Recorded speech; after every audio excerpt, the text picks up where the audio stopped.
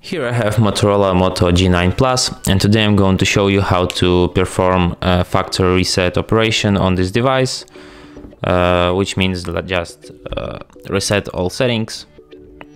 So first of all, you have to go to settings, then you have to go to the system section, advanced, reset options, and you just have to select this last option, erase all data, factory reset, and then confirm it here.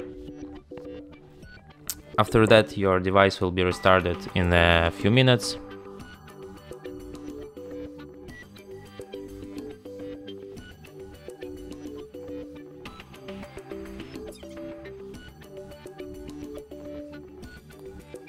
And that's it. Thanks for watching. If you find this tutorial useful, don't forget to hit that like button and subscribe to our channel.